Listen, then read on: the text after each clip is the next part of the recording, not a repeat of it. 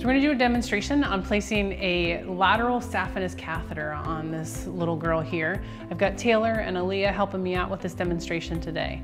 The big difference between our saphenous catheter placements and our cephalic placements is the anatomical structure of the leg. The rear legs are a lot more angular, so placement is a little bit more difficult, and then taping requires very good supportive measurements. So we're gonna give that a try today and see what we get. All right, so we have our patient in lateral recumbency. I'm gonna aim for this lateral saphenous vessel that we'll see here once we shave. Taylor's gonna occlude for me when we're ready, but the first step is gonna be shaving the hair away.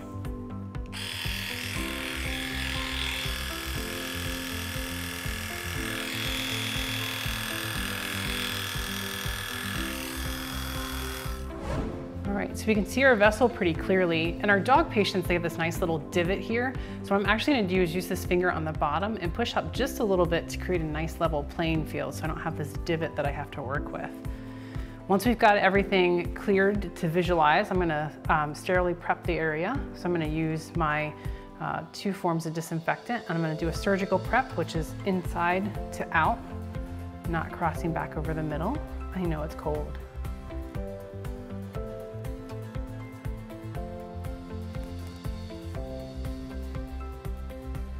Do that 3 times.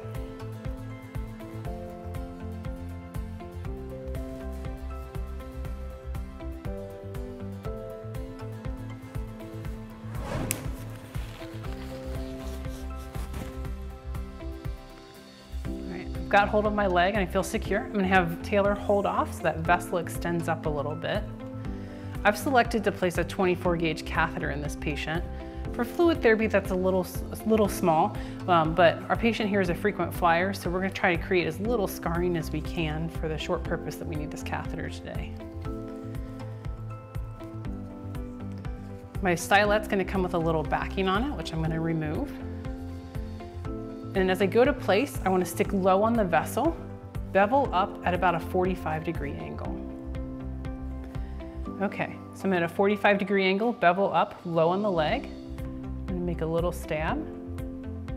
As I poke, I should get flash back of blood into that stylet once I'm in the vessel.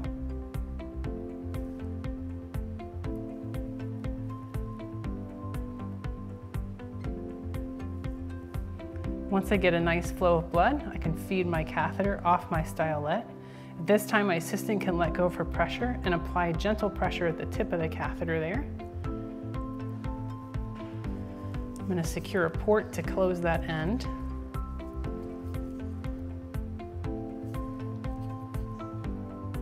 You're good, thank you. I'm going to gently flush to confirm I'm in. I can both see the white flushing of the vessel as it expands. My assistant can also feel for the pulsing. Now I'm going to tape my catheter in. I'm going to start off with a longer, skinny piece of tape, upside down and underneath that catheter. The trick to saphenous catheters, because of the angle of this leg, I can't just go straight as the tape goes. I need to go around at the angle of the leg. So my inclination is to go this way at that joint, but I'm actually going to angle slightly to get around that skinny part of the leg.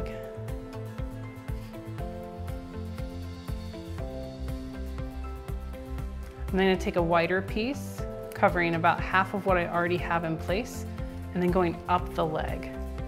You will have to combat a little bit as the leg gets wider. Make sure you're laying your tape flat with as few wrinkles as possible.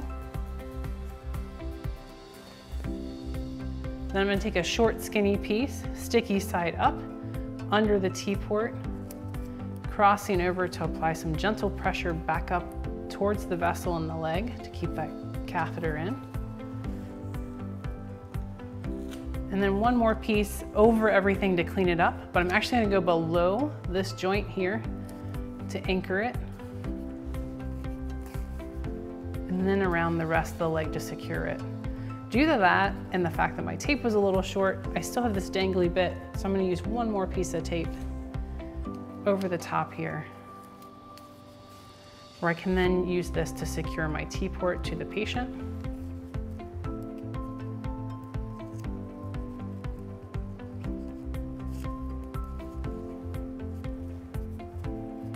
Once everything's secure, I'm gonna give a gentle flush. I'll see this blood pulse in and we should be able to feel it as well.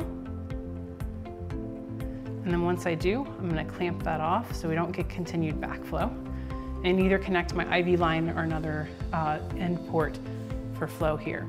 Because of this angle and the fact that it's on a joint or a flexible point on the leg, sometimes with these catheters, to both secure them and prevent them from being positional, you need to apply some additional bandage layers just to make that a little bit more rigid. We won't do that until we know that there's a defined issue with that. So this demonstration showed you placing a lateral saphenous catheter in a dog. The biggest challenge and difference between our saphenous catheters and our cephalics is the angle of our leg. We have to adjust our taping as well as our maintenance, watching these things to make sure they're not positional or occluding when we have these in place. But we can use this for fluids or drug therapy. So once therapy has been completed on this patient, we can remove this IV catheter. Our biggest concern is we want to make sure we cut as far away from the catheter as we can. So this catheter was placed on the lateral surface, so I'm going to cut on the medial surface to remove this tape. I'm going to use my bandage scissors and its little shovel end to get under that piece of tape, slowly work it away from the skin and cut.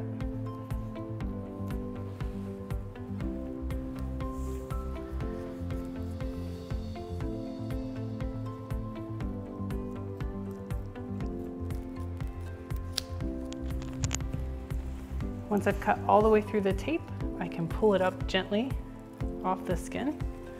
Because I've removed the hair all the way around, I'm not going to be pulling on hair. I'm going to pull back to my insertion site, take my little bit of gauze, pull my catheter out. I want a compressive bandage, something that's not too terribly snug, but just gentle enough to allow that space to clot. This only needs to stay on for about an hour. I'm going to leave a tab at the end of the bandage roll for either myself or the client to be able to remove that.